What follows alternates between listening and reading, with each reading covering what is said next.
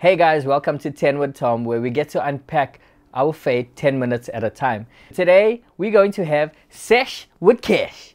And today, I'd love to talk to you a little bit about gratitude.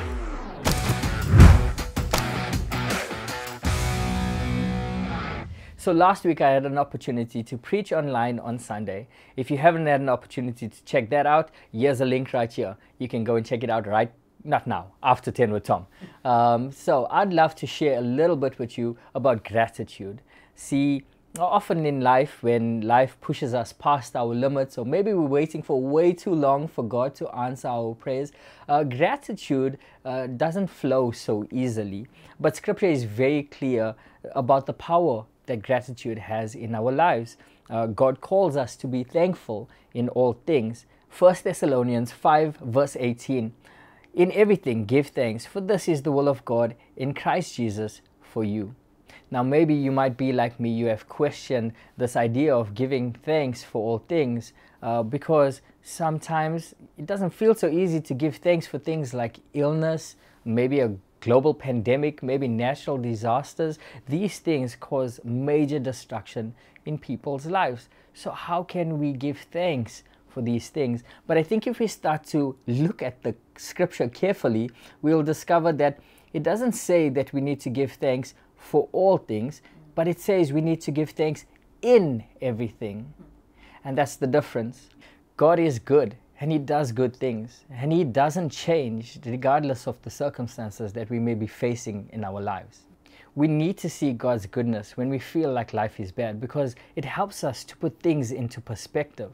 Maybe one of the reasons that God mandates it is so that we can take our eyes off the trouble that we are facing and put our eyes back on Him, who is still there, present in the midst of all of that, still there loving and caring for us. So gratitude is a choice that we have to constantly make. We have to try to look for the good in every situation, because giving thanks in all things, it might not change our situation, but it will definitely change us in the situation.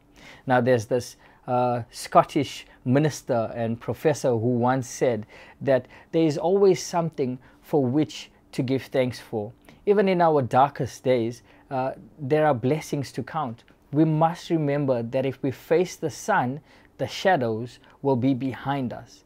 But if we turn our backs from the sun, then the shadows will be in front of us. Now there's a moment in the Apostle Paul's life where we can read about it in Acts 27. It encourages us to give praise no matter what we face. Paul had been in prison and put on a ship under Roman guard, and the ship was soon caught in a violent hurricane, and the crew, they tried to save the ship by putting ropes around it. They began to start throwing their cargo off. They threw away their tackle, and they had given up hope, and 14 days had passed and they had no belief that they would be rescued from the storm. They didn't eat anything for those 14 days either. And then the one night, Paul, he gets a visit from an angel in one of his dreams, and the angel tells him that he shouldn't worry because everybody on board the ship will be saved.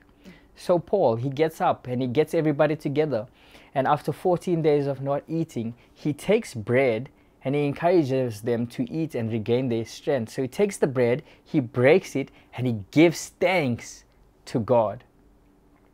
They eat, they regain their energy, and they are restored. The ship is saved.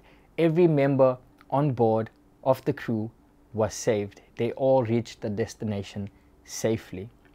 Now Paul, in the midst of the chaos, he doesn't wait for the storm to end.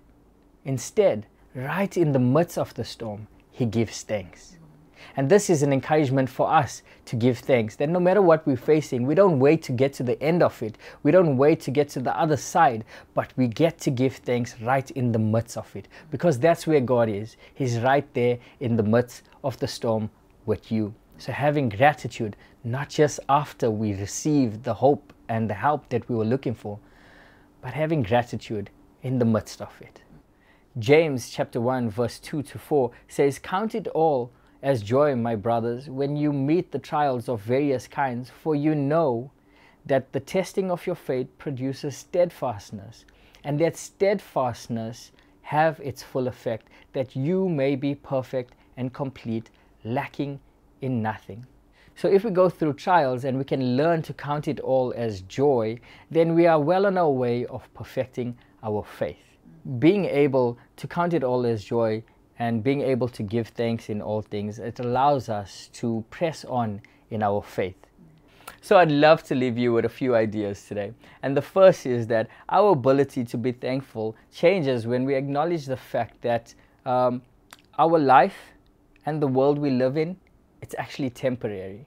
And the second thing is the true root of our gratitude isn't in what we think we are entitled to in this world. It's about what we have already received through Christ eternally. And lastly, a grateful heart comes from knowing that God has shown us the ultimate love by sending His Son as a sacrifice so that we can all receive that eternal life. Hope you enjoyed Sesh with Kesh this week.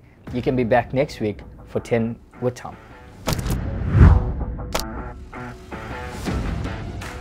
Hey guys, welcome to 10 with Tom, where we explain? No, we don't explain.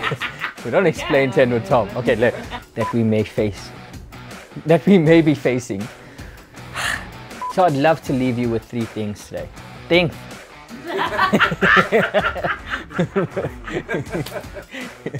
Okay, I'd love to leave you with three things. Three. I'd love to leave you with a few things today. And the ship was soon caught in a violent hurricane, and the crew, they really tried to shave the ship. No, they didn't shave the ship, they tried to save it.